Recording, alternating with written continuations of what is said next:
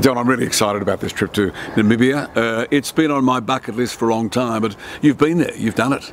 Yes, and I think you're going to really enjoy it, Ray, because it gives photographers 4 opportunities to enhance the skills in landscape, wildlife, macro, and of course portraiture. And the idea of actually driving yourself means that those of us curious to want to go here or there, we've got a chance of doing it. We're not going on an organised tour in a bus or something like that. And that's what's going to happen. People are going to see images from their cars and wanting to stop and get wildlife within their landscapes. It's going to be terrific. The idea too of actually stopping in national parks means that we're at the waterholes where the animals come to drink. Absolutely, and that gives everyone on the trip a good chance to get some images of the wildlife in their natural habitat. I've seen too what you've done there, that it's not just the animals, which obviously are the main magnet if you like, but it's also the landscape, which is extraordinary. I mean, there's a canyon there that's second only to the Grand Canyon, and beyond that also the indigenous people in some of the villages. So there's, if you like portraits, there's a chance to do that as well. Absolutely,